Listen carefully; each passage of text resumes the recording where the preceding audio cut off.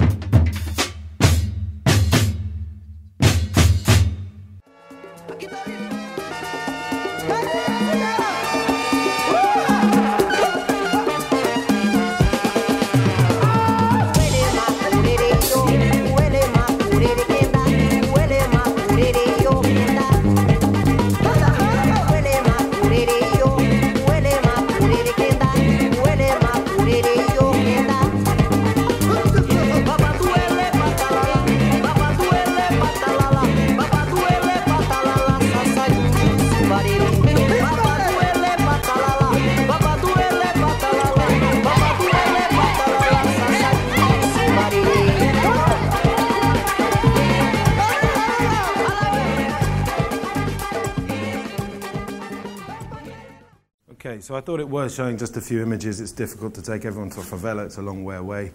I guess Fight for Peace was disruptive since the very beginning. To a certain extent, it was, I guess, an oxymoron.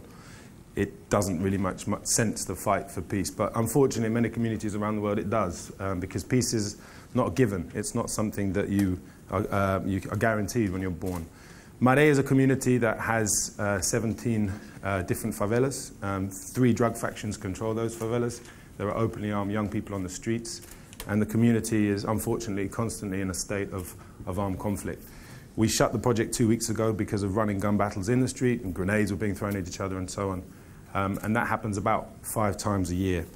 I think that Fight for Peace is about understanding the realities of why young people get involved in crime and violence.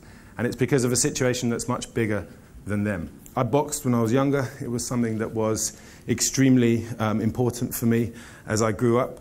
And I knew that it was a way to engage and to talk with young people who were not going to school, who were not getting involved in social projects, who decided that those things were not interesting for them for many reasons, whether it were problems at home or situations of drug dependency or the excitement of gangs. And I knew that boxing would be a way that I could walk into a favela and I could start talking to kids with the language that I had. My Portuguese was pretty awful in those days.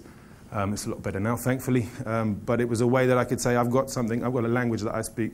Maybe if I teach it to you, there's a way that we can start engaging. And the reason I did that was because I was working for an organization at the time that had about 30,000 young people on their books across the state in education programs and traditional programs, but the kids that were getting really involved in violence, the kids that were getting most involved in gun violence were not interested and were not going. And I knew that even though they were the minority, if we didn't access them, we would have a huge problem in working to bring peace to those communities and to get kids out of gangs and violence. I didn't also believe in a traditional charity model. I mean, we often see pictures of children looking in a poorly state to make us feel like we need to give money in order to help. And for me, a lot of these kids that I met when I was writing a book called Children of the Drug Trade, where I was hanging out with traffickers for a couple of years in the favelas, were very inspirational characters, which, again, is a bit disruptive. That's a bit of a strange thing to say, a drug trafficker being an inspirational character, but they were people that were taking life, taking the opportunities they'd been given and not sitting down and taking it, and they were looking for ways to make the best that they could, and unfortunately the only opportunity they had in many situations was that. And I was meeting these young heroes in many situations, and I wanted to show them a different path and a different way, and Fight for Peace was about doing that. But it wasn't about looking upon them as victims. And it wasn't about looking upon them as kind of charity cases. It was about looking upon them as inspiration and looking upon them as inspirational characters that through boxing and martial arts could potentially become very successful. But it's not just about boxing and martial arts. We work on what we call the 5 pillars. You saw them up there. It's boxing and martial arts that is about success. It is about becoming a champion. But it's also about inclusion. And a lot of sports projects that are social sports programs say that, you know, if you're going to be on a social program, let's not worry about winning. I don't agree with that. We've got a Brazilian national champion, but we've also got over 5,000 young people that have come through the project since the beginning in Brazil who've never really competed. They've just been there to keep fit and be part of a boxing team. Number 2 is education. It's about taking young people that have dropped out of the educational system and putting them back through formal education. Number 3 is about preparing young people for the work market and getting them ready to get back into jobs or to get into jobs if they've never been there. Number 3 is about youth leadership, and that's genuinely about taking young people into a situation where, is that 91 seconds? No. Okay. I was like, wow, that was quick. I was like, oh. Quickest fight of my life, I tell you. Number 3 is about youth leadership.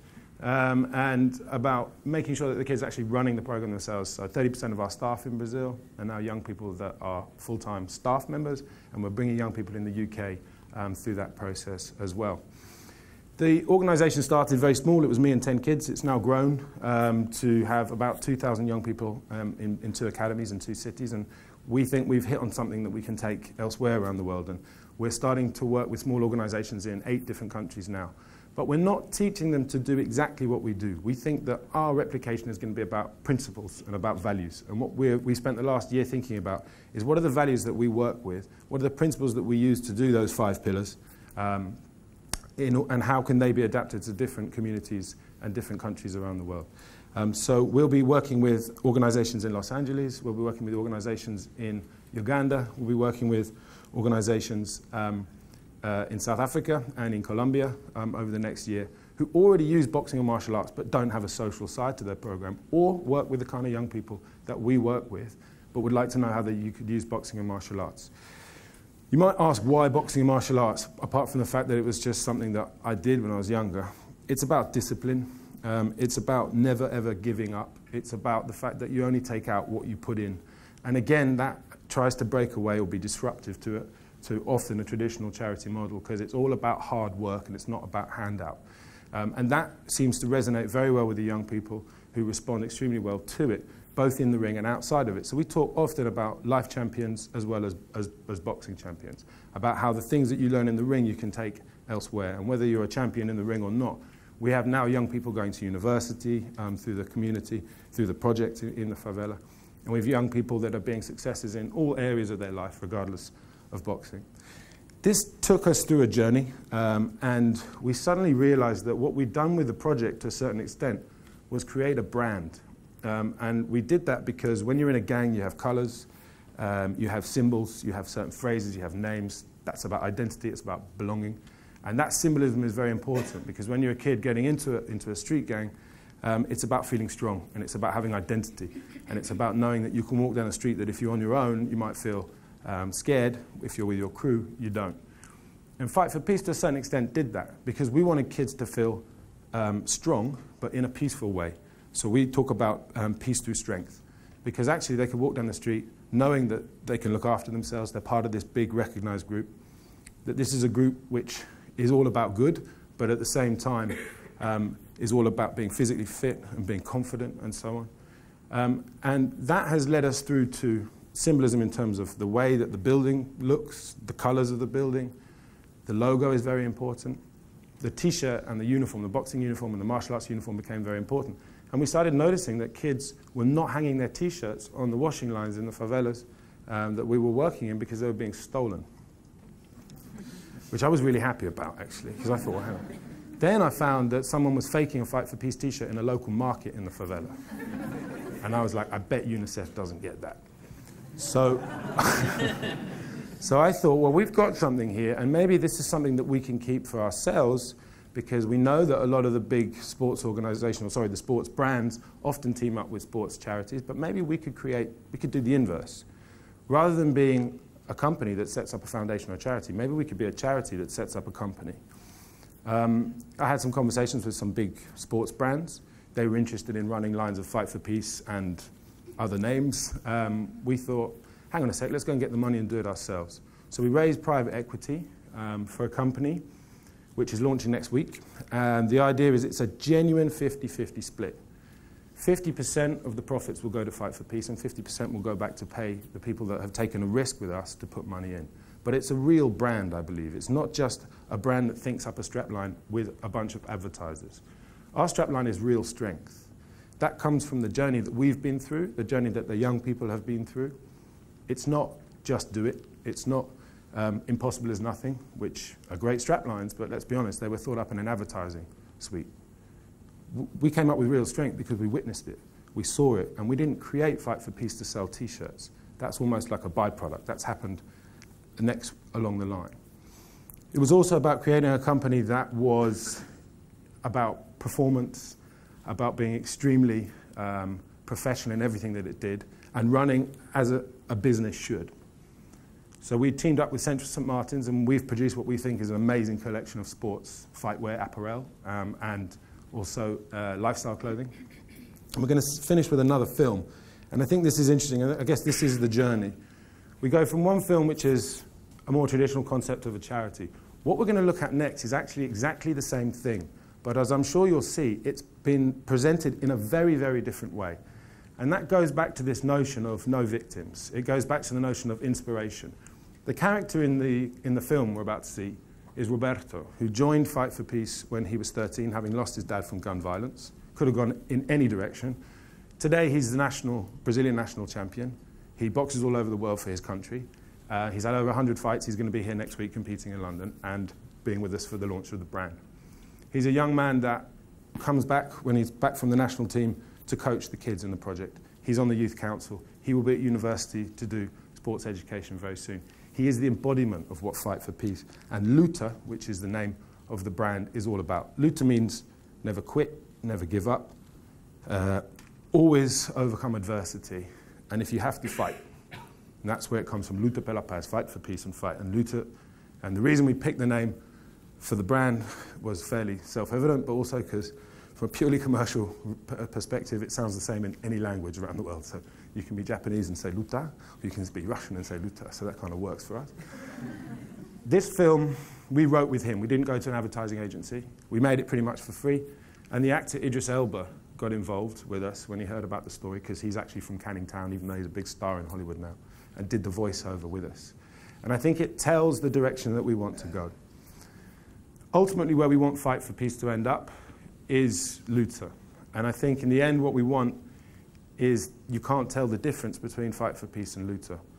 One part of Luta makes amazing clothing that everyone wants to wear because it's performance and it's seriously thought out and it's cool. And the other part happens to run sports academies with education for young people in communities affected by violence around the world. And you can't tell the difference. Imagine a big sports brand that exists already, giving 50% of its distributed profits to build centres around the world for kids. That would be a pretty cool sports brand. And that's where I hope we're going to end up. I'm going to finish with this. Thank you very much.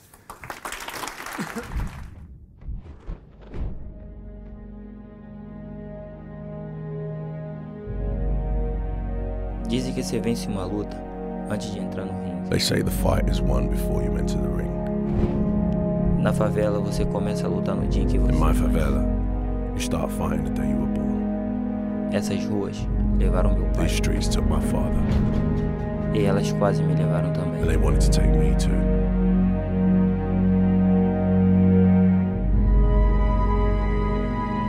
Eu poderia ter pego uma I arma, could have picked up a gun, mas escolhi um caminho diferente. but I chose a different path. Às vezes, At times, eu pensava que não ia I conseguir, thought I wouldn't make it, mas apesar de tudo, nunca but I desisti. never quit, no matter what. Força real é sacrificar tudo por um sonho que Real só você strength pode ver. is sacrificing everything for a dream that only you can see.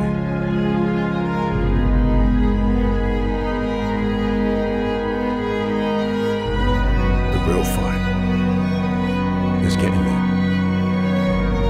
Na hora que eu entro, So when I enter the ring, já sei que sou vencedor.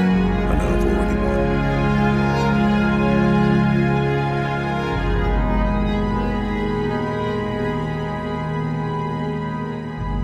UnLtd Clothing, born of real strength.